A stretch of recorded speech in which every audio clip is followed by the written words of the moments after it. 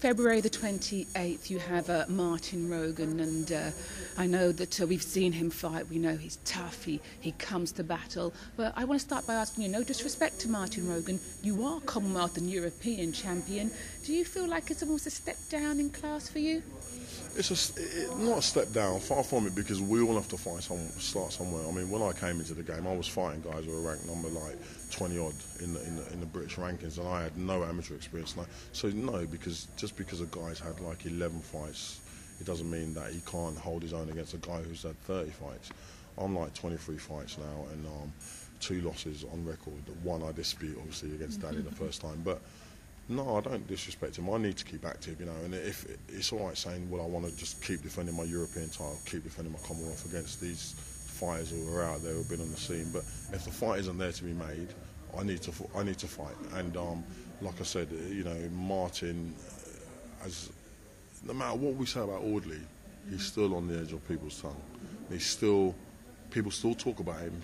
People still expect big things from him, because if you look at records, Olympic champions go on to be champions in the pro world. So the fact that he beat Audley, yeah, of course he's out there. He's kind of like the man of the moment. People are talking about it. So at the minute, it's the right fight for me. I don't see it as a step backwards, because I see every fighter has a fighter's chance.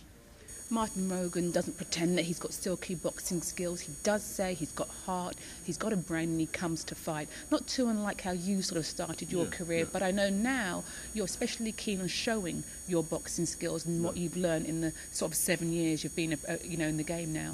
So come this fight on February the 28th, should your fans be looking to see a different Matt Skelton, or a more improved Matt Skelton with regard to boxing skills? Yeah, hopefully they can see an improvement. You know, again, you know, and maybe because this is why the media doesn't really cover me. My main aim is to win. If I can win and it looks silky smooth, brilliant. If I can win and it doesn't suit everybody, then brilliant as well. Because I want to win. That's the main objective. I feel now with my experience I'm gaining, albeit sort of 6 years in, I believe I'm bringing both to the table. You know, if I need to dig deep and have a fight and have a row, I can do that. If I need to get on my toes and throw the jab out a bit more and look for cleaner shots, I think I can do that. So hopefully, I think to find a happy medium is what makes you a better fighter, because you have to be able to adapt. You know, if I got a guy who's technically very good and superior to me, I might have to go and have a fight with him and resort back to the old rough and tough mafia. If I got a guy who I think is rough and tough and I think I can outbox him, I need to resort to that. So it's trying to find a happy medium. You know, when you came into the game, people said, oh, well, you know, no boxing skills. And I think they probably underestimated you a bit. And you went along and you got the wins and you got the wins.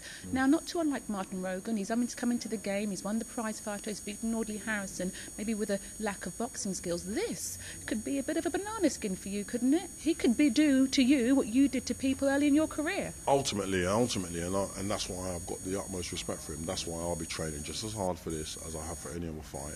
I'm not disregarding it. We didn't sit down and look at the fight and think, Matt, that's an easy fight, let's take it. We sat down, we discussed it. As soon as his name was being mentioned, we sat down and discussed it, and we thought, is it a good fight? You know, I want to get out there as soon as possible. I've been out nearly 10 months before, and we thought, we've analysed it and said, yeah, Matt, this is a good fight for you. And we look at other things. You know, I can only fight out there who's available for Frank to make the fights for me. And no, I know it could be a bit of a banana skin, as they say, but you know, I'm confident that I won't be the one sipping on a banana that night. So, yeah. Matt Skelton, thank you very much. Thank you very much indeed.